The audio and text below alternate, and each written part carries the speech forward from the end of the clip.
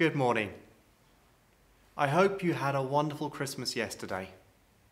I don't know whether you're able to spend it with family or friends, or whether you were by yourself.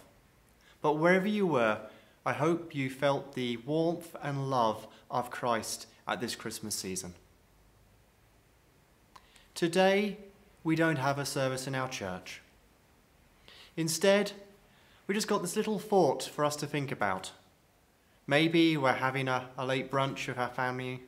Maybe we're just reflecting on this time. Whatever it is, it's an opportunity for us to reflect on this season of Christmas and all that it brings to us. Did you have an Advent calendar this year? Well, I know we did a kind of reverse Advent calendar as we were trying to collect for the local food bank. And we'll still do that. We're going to pick up those packages in the new year to donate to them. So if you have some or you want to get on board, there's still time. But I'm thinking about real Advent calendars now. I'm thinking about pulling back the windows and seeing a different scene each day. Or maybe you just had chocolate. Well, I hope at some point anyway in your life, you've had an Advent calendar with pictures. And that's the beauty of an Advent calendar. There are 24 windows, and each one has a different picture. But the pictures are all about Christmas. They're all about the Advent season. Christmas itself is a little bit like that Advent calendar. As we open a window, we get a different view, a different glimpse of what Christmas is all about. This is a wonderful story, the story we read every year, the story we tell ourselves. And yet, as we look at it, there are so many different facets, so many different wonderful things in it. And so today, I would just like us to think about it and contemplate and ask ourselves, what picture of Christmas have I seen this year that's meant something to me? And maybe if you're with your family or your friends, maybe share with them, ask each other. But to get you started, here are a few ideas. The angel declares peace on earth. Maybe the idea of peace is something that we need to cling on to. This year has had ups and downs. There's been conflict. There's been fights. There's war going on in different places.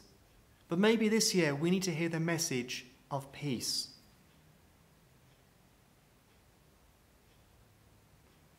Open another window. Maybe we see the window of the angels singing and praising God for this wonderful thing they're seeing.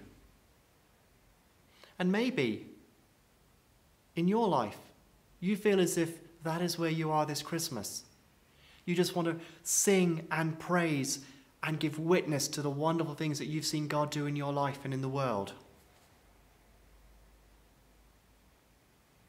Maybe you've pulled back the window and the idea of a baby in a manger reminds you of new life. Maybe you've experienced that in your life this year with a child, a grandchild, a nephew or niece. And maybe through the experience of your family this year, you're gaining a new understanding of what it meant for God to become human. Maybe you're pulling the window back and you're seeing the wise men coming from the east. These are people who had no Jewish, no Christian background. They were pagans. They were magicians, as it were, astrologers. They were looking at the stars. And yet God reached out to them and brought them to his Son, and they worshipped him. So maybe this year, your window on a Christmas is a God who breaks down those barriers, who reaches out to people who don't even know him or anything about him or even looking for him, and shows him his wonderful goodness. Maybe this year, as you pull back the window, you hear about the glad tidings of comfort and joy. And maybe in your life you need a bit of comfort and joy. Maybe you need the reassurance that there is a God of hope. Maybe this year you've pulled back the window and it's the prophet saying, God has promised to come.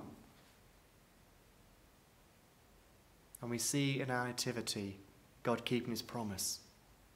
Maybe the faithfulness of God is something that you see this year in the Christmas story. There are so many more windows onto this story. There's a story of the family of Mary and Joseph and the little baby who have to flee to a foreign country, be refugees. There's a story of the terrible things that Herod does. There's some, there are some nasty bits in that story. And maybe to reflect, maybe in some of our lives, that's what we're experiencing. But then there's some wonderful things too. There's the hospitality of the innkeeper. There's the shepherds and nature who comes and recognizes who God is. There's the idea of peace. There's the idea of God keeping his promise.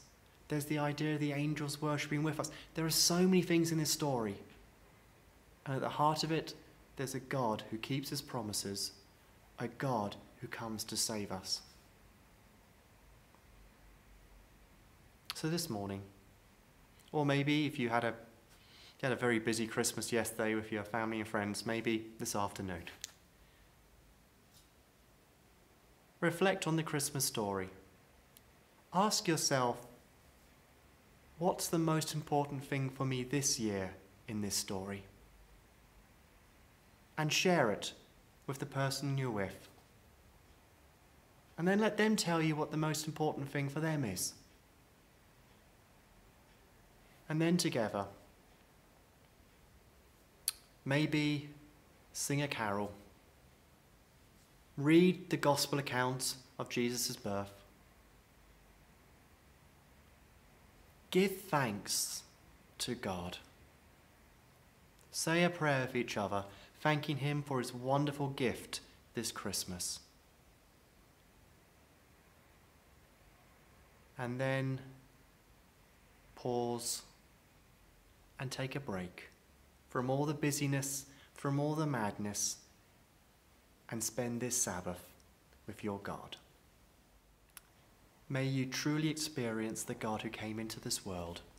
May you truly experience the God who became our salvation. May you truly experience the God who is coming again soon.